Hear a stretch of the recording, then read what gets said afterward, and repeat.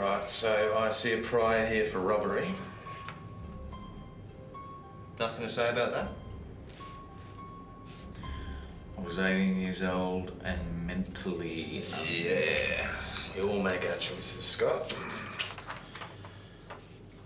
Did you know this woman? Why'd you lie to us, Scott? I knew you'd have a go at me. Happens a lot, does it? You were seen at the overpass by multiple witnesses. You ran from the scene, frightened enough to drop your bag. You had gym clothes in your bag, but no one at the gym recalls ever seeing you.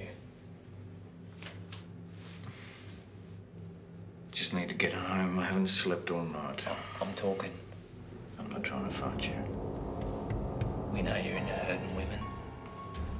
You're at the right place at the right time. You behave in a guilty fashion. Why'd you run, Scott? I panicked is all.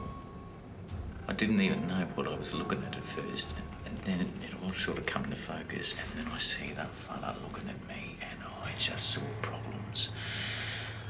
I just wanted to go home. Was it an opportunity? No. A complication.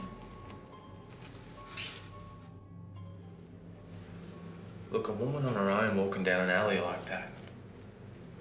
No woman I know would do that. It's too risky. She must have liked the thrill of it.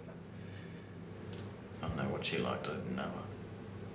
You wanted to scare her? Maybe she wanted to be scared, but it went a little too far. That's not it. I didn't mean to Didn't mean to kill her? I never hurt anyone who didn't want to be hurt.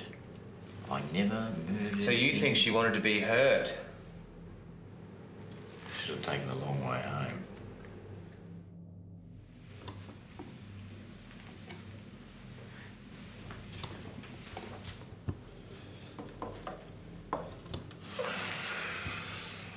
Are we done?